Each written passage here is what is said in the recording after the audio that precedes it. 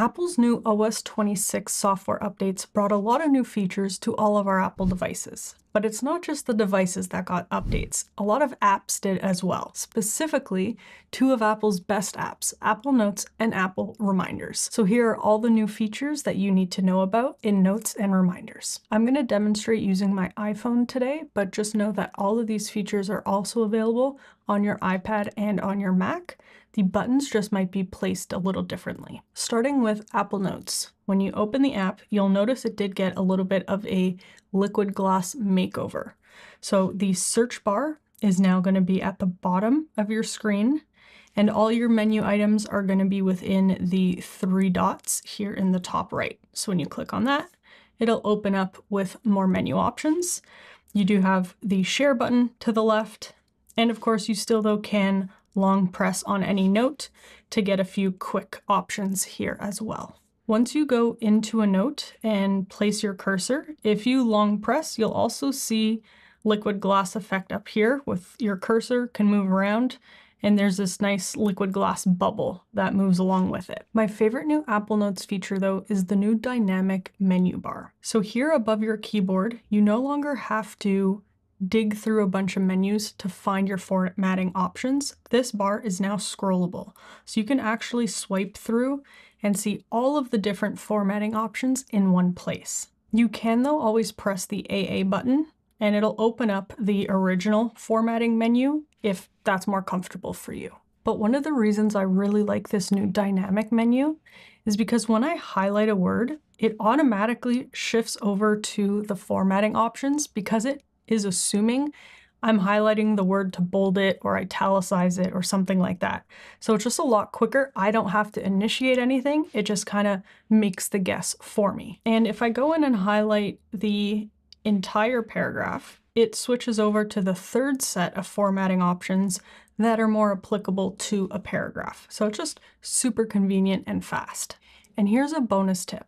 If I wanted to move one of these bullet points down or rearrange them, instead of having to copy and paste it, delete a line, anything like that, now I can just swipe over to the third set of options, and these up and down arrows will actually move the entire line. So Spotlight right now is at the top, but I can use the down arrow to move it down again, or back up. It's a super small thing, but it can be really helpful. Another big new feature in Apple Notes is that it now supports importing and exporting of Markdown. It would be awesome if we could actually write in Markdown, but for now we have to settle with importing and exporting only. And so what that is it basically converts your note and all the formatting in your note. So all the titles, bolding, italicize, bullet lists, links, any of the formatting, it converts it into a plain text file so that another app can basically read your note and preserve the formatting. So if you're someone that just likes to leave your notes in Apple Notes, then you might never need this feature. But if you are someone that likes to move your notes around or share your notes with other note platforms, this is huge because it'll just make it so much easier to share your note without having to reformat everything. So all you would have to do is go to the share button in the top right, and you'll now see an export as Markdown. So you would click on that, it'll prepare the Markdown file, and then you can share it wherever you need to. To import, it would be the opposite. So you'd go to your files, find the Markdown file, share that with Apple Notes to import it and create a new note. There's also a new math note feature. So now any 3-variable equation can be used to create a 3D graph. So if I write out an equation that has 3 variables, it'll recognize what it is, and then it'll give me an option to insert 3D graph, and then it'll create exactly what it is, and you can make it bigger. You can also go in and change the values live, and it'll update in real time, and you can even change the color. So candidly, not a feature I will probably ever use, but for those that will, I'm sure this is awesome. And if you have an Apple Watch, you can now get Apple Notes on your watch, which can be super convenient if you want to quickly glance at an existing note or even quickly create a brand new one. So if you go into your list of apps, you'll now see Notes, And again, I can scroll through and access any existing note, or in the bottom right, I can click the button to create a brand new note. And it's definitely not very convenient to have to type it out. So if you press on the keyboard, also in the bottom right, you can use the dictation, the microphone button, to dictate your note. And I find that is very helpful and something I use all the time when I'm on the go. One Apple Notes feature that we still did not get and that I am desperately waiting for is the ability to create templates for my notes. So still don't have it, but hopefully we get that one sometime soon. Now moving on to Apple reminders. So when you open the app, it doesn't look all that different, but you do have some colors now here at the top. You have your search at the top. You can create a new list from this button here in the middle, and the blue button down in the bottom right to create an individual reminder. And then you do have the 3-dot menu in the top right, as usual now with Liquid Glass, that gives you a few more menu options. One of the best new reminders feature is the ability to categorize any list. So this is an Apple Intelligence feature. You will need a device that supports Apple Intelligence. And if you've been using the groceries list feature, which automatically will organize your groceries into different sections, this works pretty much the same way, but in any list now. So if I were to go into my packing list, for example, I have a list of random items that I would like a little bit more organized, maybe by theme or type, to make my packing easier. I can click the 3-dot menu in the top right, and now I'll see an auto-categorize feature. And if I click that, it'll take some time to basically process the request, and then it will organize your list into these categories that it came up with.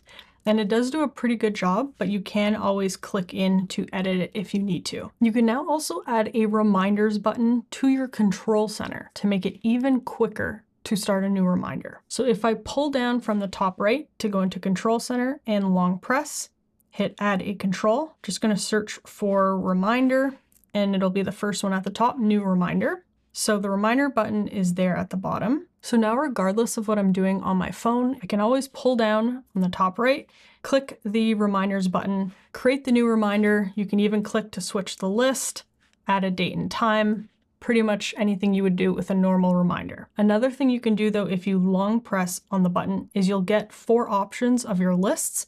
If you quickly want to add a new reminder to that specific list, it'll bring you into the app. And again, if you have an Apple Intelligence compatible device, Apple Intelligence can also suggest reminders for you based on what's on your phone. So it can suggest, let's say, groceries or tasks, or even to follow up on emails based on what is in messages and mail. So any of those suggestions would show up as a separate section below here if there are any, but you can also use the suggestions in apps like Safari and Notes. So one of the best ways to use this new feature, in my opinion, is if you're looking at a recipe in Safari and you scroll down to the list of ingredients. If I now go to share, I can scroll over until I see reminders, click on that, and then it'll take a second and it'll pick up all the individual items, and I can say include all, and it'll automatically add them as individual items to this reminder so that I don't have to manually do it myself. And same thing in Apple Notes. If you have, let's say, meeting notes with takeaway items, or in your course notes you have some homework assigned, you can go into the note and click the share button at the top, scroll over until you see reminders, and it'll pick up all of the individual line items as suggestions. And you can click to only add specific items to your reminders. There's a little plus button next to each one, or include them all by clicking that button. And you can go in first and change any of the info if you wanted to, and then add it. And when you go over into your reminder, you'll now see all the items have been added to that list of reminders with the notes icon so that you know where this reminder originated from. And you can even click on the notes icon to bring you directly into that note.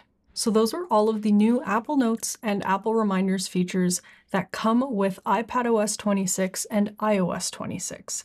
Let me know which of these new features is your favorite and what features are still missing that you're waiting for. I'd love to hear in the comments down below. Thanks and have a great day. Bye.